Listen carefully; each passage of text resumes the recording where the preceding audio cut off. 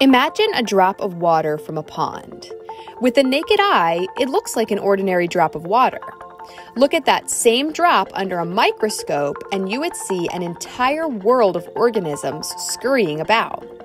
This tiny drop of water is an ecosystem. An ecosystem is a place where living things work together to survive. The survival of all organisms depends on other living things and environmental factors like soil, water, air, and sunlight. Each specific area where this balance exists is called an ecosystem. There are countless ecosystems on Earth, from a tiny drop of pond water to a vast desert. However, we can group similar ecosystems together into larger areas called biomes.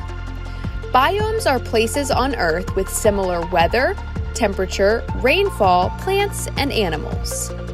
Some of Earth's major biomes include Arctic tundra, coniferous forests, deciduous forests, rainforests, grasslands, deserts, and aquatic biomes. The Arctic tundra is the coldest biome.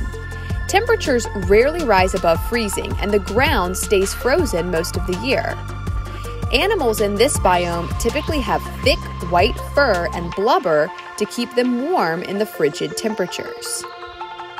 Coniferous forests, deciduous forests, and rainforests are three different forest biomes on Earth. Coniferous forests are the coldest.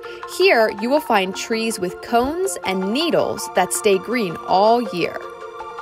Deciduous forests are usually in areas that experience all 4 seasons. This type of forest has trees with leaves that turn brown and fall off in the winter. Rainforests are extremely wet. They receive a lot of rainfall. The grasslands of North America have good soil for growing crops. Here, you will find buffalo roaming. In Africa, the grasslands are called the savanna. Antelope, zebras, and lions call this biome home. Deserts are the driest biome. Animals that live in the desert biome must be able to survive with very little water. For example, camels have perfectly adapted to go months without water. Aquatic is a term used to describe water biomes. Some aquatic biomes have salt water, like the oceans. Others have fresh water, like rivers and lakes. This video was created by La Fontaine of Knowledge. For lesson materials that go along with the video, be sure to check the link in the video description. And subscribe to my channel for more videos like this.